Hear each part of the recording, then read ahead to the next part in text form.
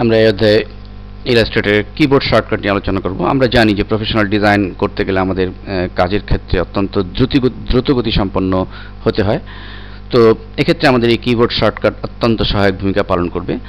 আমরা আমাদের ডিজাইনের জন্য আমাদের একটা স্টার প্রয়োজন। তো আমরা আমাদের এই টুল বক্সের দেখুন, আমরা টুল বক্স থেকে ক্লিক করে চেপে ধরে রেখে এরপর আমাদের স্টার আনতে হচ্ছে। কিন্তু এরকম যদি হয় যে আমরা জাস্ট এস চাপার সাথে সাথে ডিফল্ট স্টারটি চলে এসছে, কিন্তু এখন আমরা জাস্ট স্টার ড্রয়িং করলাম, স্টার ক্রিয়েট হয়ে গেল, এরকম যদি হয় তাহলে আমাদের অনেক সুবিধা হয়। তো এই কিবোর্ড শর্টকাটগুলো আমরা একদিকে যেমন ডিফল্ট শর্টকাটগুলো মুখস্থ করে সেটি আমরা ইউজ করতে পারি, অথবা নতুন শর্টকাট আমরা তৈরিও করতে পারি। তো এটি করার জন্য আমাদের যেতে হবে এডিট মেনুতে।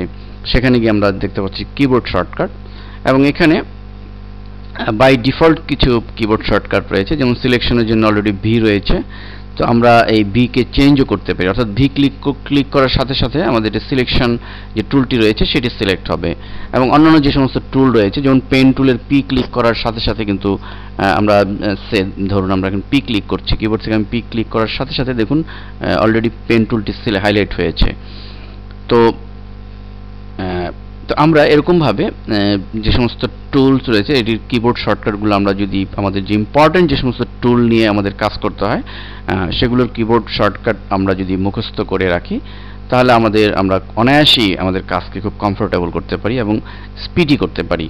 এবং একইভাবে আমরা নতুন কোনো কিবোর্ড শর্টকাট ইচ্ছে মতো আমরা বানাতে পারি। যেমন সাপোজ ধরুন আমরা স্টার অলরেডি আমরা এস রয়েছে, সাপোজ আমরা কোনো পলিগন আমাদের কাজের প্রয়োজন হতে পারে, তো আমরা পলিগন টুল যেটি রয়েছে, তো আমরা যদি চাই যে পলিগন একটি শর্টকাট বানাতে, আমরা পলিগনের জন্য সাপোজ এল অবশ্য রয়েছে ইলিপসে, আমরা ও দিয়ে দিচ্ছি। তো ও দিয়ে আমরা ওকে বাটনে ক্লিক করছি। এখন দেখুন ইয়েস দিচ্ছি। তো আমরা যদি ও চাপি, দেখুন অলরেডি কিন্তু পলিগন হাইলাইট হয়েছে, এবং আমরা যদি ক্রিয়েট ড্রয়িং করি অলরেডি একটি পলিগন ক্রিয়েট হবে।